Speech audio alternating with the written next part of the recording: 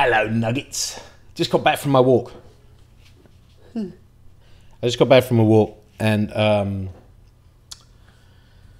so I had thoughts today. So yesterday, or two videos ago or so, I was talking about the step between treatment and script, and about how today I was going to start writing the script no matter what happened. I was going to execute the step. And I looked at my log line this morning, and actually it's not perfect. It's a little bit wrong, so I still got to work on it. But I made myself a promise to start doing the script today. So even without feeling confident that I was at the right position, I'm confident in the story, but I felt there was missing a step. I'm like, you got to start. Open the screenplay program. So I did it this morning. I opened Fade in Pro, and I put my music on, and I sat with my hands at the keyboard, and I promised on the video I would do whatever comes out. And the first thing that came out was to take all of the treatment and transcribe it into slug lines. So I did that, right? And then I took the treatment, I broke it down into synopses, little, scene synopses or location synopses, and moved that across, right? And then at one point, I was going through the scenes and I thought, you know what? Actually, I think this will work better if I kind of move that afterwards. And I'm like, wait, you're doing it. You're doing that thing that you did before. So I had to go back to the treatment and say, no, can't do that. Now, I actually did do that. But in this case, it wasn't changing the flow of the story in any way. It was just narratively put that bit before that. So that was okay. But then I started stressing about, well, should I change the treatment to reflect that I switched those two things around? I don't know. But anyway, I got stuck into it like I promised myself, and I got the whole movie beated out in Fade in Pro, which I use instead of Final Draft. If you're still using Final Draft, I highly encourage you to stop. Stop supporting their crappy business practice of charging writers $300 a year for a piece of shit software and then not always being backwards compatible, not supporting it, not fully functional software, all of the myriad of issues with Final Draft. Stop supporting that shit. Go buy Fade in Pro or one of the other ones. Writer Duet, I hear, is good as well, which is admittedly still $70 and you still pay for it. But if there's bugs in a $70 piece of software, it doesn't break your heart like a $300 piece of software. Anyway, what I did. So I got to Fade in Pro. And I worked on the index cards and I laid it all out.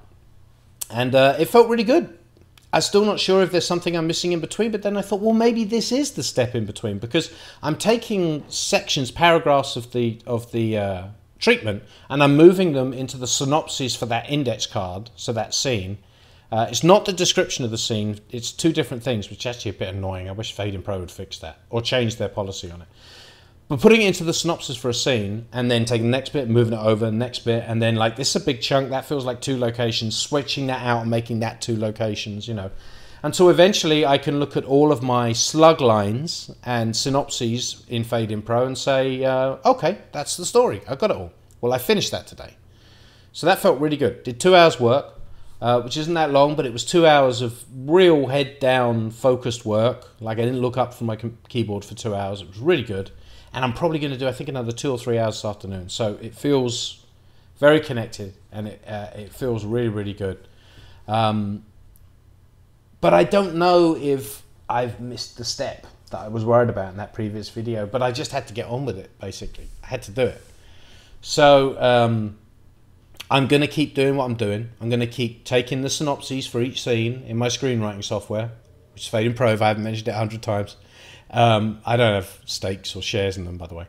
But I'm going to take those synopses and I'm going to break them down, say, okay, this is the entire sequence described visually, and then move on and do that all the way through.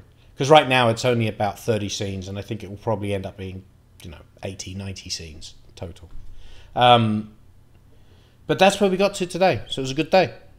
Oh, the other thing I wanted to mention was in the last 2 days, I have been asked to do things that would interrupt my writing hours, and I said no, and I'm really proud of that.